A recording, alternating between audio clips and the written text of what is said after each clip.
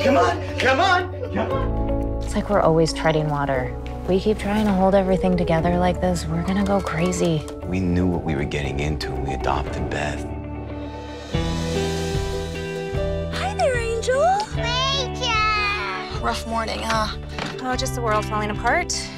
In that case, I'll see you later today, okay? What do you want? You should get what my mom has. We haven't had a break-in since we got it. From a security standpoint, it's the best in the business. There are cameras in every room. The whole house is wired with microphone-enabled speakers, but the icing on the cake is the home automation. It's like having a virtual maid, butler, and personal assistant all rolled into one. Nice to feel like things are more manageable again. How do you feel about cutting back Rachel's hours? Once we get into our new groove, maybe we won't need her at all.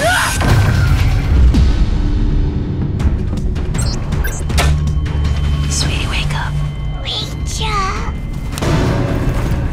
What are you doing? I'm taking her with me. Scott! Let go of her. Let go of her. Come back. Let's go. Call the police. Get out of my way! Dan? I guess someone was able to break in.